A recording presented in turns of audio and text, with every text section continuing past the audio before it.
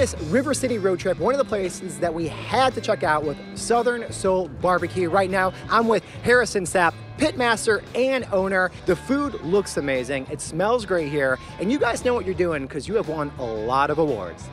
Yeah, we 3 years in a row we won Best Barbecue in the South from Southern Living. So that's pretty impressive. How do you do that? How do you keep up with that type of consistency? Well, I get up every day at 4 o'clock, and we just come in and do the same thing every day, really. You know, it's kind of like practice, you know, every day. You just do it every day, same thing. And you've been doing it for a while because you started out with just a small little smoker before you even had a restaurant. Right, yeah. I mean, we started in the back of a coffee shop about 12 years ago, 13 years ago, and it's grown gradually, you know, every year it gets a little bit better, and it's gotten good, you know. Absolutely, that's an understatement. And then the other thing that's kind of unique is that you started out here on location, and then after about 2 years you had a fire, so you had to rebuild everything. Right, yeah, everything burnt probably almost 10 years ago. Everything burnt, and you can see right there, you can see some of the burnt marks right there, and when you go in the bar. But we had to rebuild. It took about 9 months to rebuild everything. That is amazing. And obviously you guys did a really good job doing that because, well, let's just say right now, it's full throttle. The place is always packed. You have a great menu. So let's talk about the menu with these platters. What can people expect when they come out here? Well, slow smoked food. I mean, everything we do is slow. It's homemade, everything.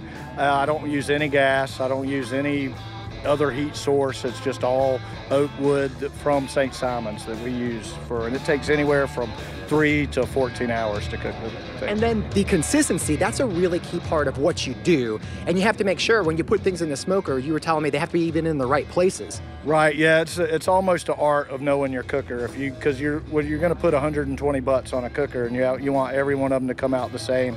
We probably cook anywhere from 50 to 75 half chickens, and you want every one of them to come out the same. So you really have to know your cooker and know your times, and it really is. It's an art form. It really is, and you've mastered that art. Now, when it comes to the menu, you have everything from chicken to turkey to different types of pork. So let's walk through some of the platters over here. So what do we have on this side? Right here we have fried okra, which is, you know, everybody in the South, you know, should like fried okra, I guess. But there's a homemade collard greens, Brunswick stew, which Brunswick is right across the river. That's where I'm from. So we really like to do our Brunswick stew right. We're really pretty well known for Brunswick stew also. And then we have the half chicken and sliced turkey, which the half chicken takes anywhere from an hour to 3 hours to cook, depends on how hot I'm cooking it. Turkey, the only thing we do is turkey breast, and it's come a long way. We spray it with apple juice. We give it a lot of love, and it takes it right at 3.5 hours to cook, you know. Well, that looks delicious. And then moving over, we have more of the pork side of things. Exactly. This is where the good stuff is. The pork. You're not biased. I'm not modest. I'm a pork guy.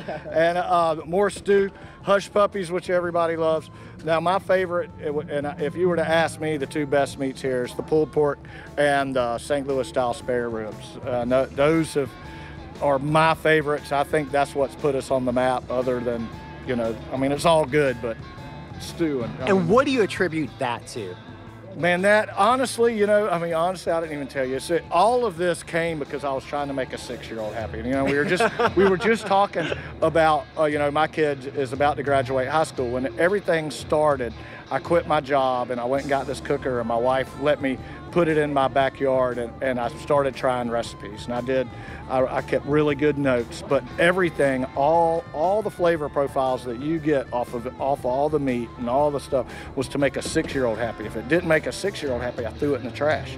And if it was too hot, it went in the trash. If it was too, everything, you know. Wow. And it really, it's. So the secret recipe is your son, basically, his taste. It really is that. And, you know, what I've learned over the years is sugar and pork fat is delicious.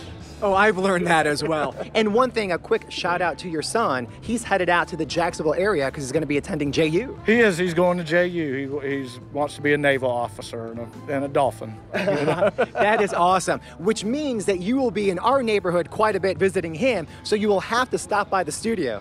Oh, yes. I'm looking forward to stopping by the studio. You know, I'd like to cook y'all some ribs. We would like that as well. Well, if you don't mind, I'd like to start eating. Now, if you want to learn more about Southern Soul Soul Barbecue, you can simply go to the website, southernsoulbarbecue.com. Harrison, thank you so much for all your time and the food. Yeah, man, thank you. I appreciate it. Thanks for coming up.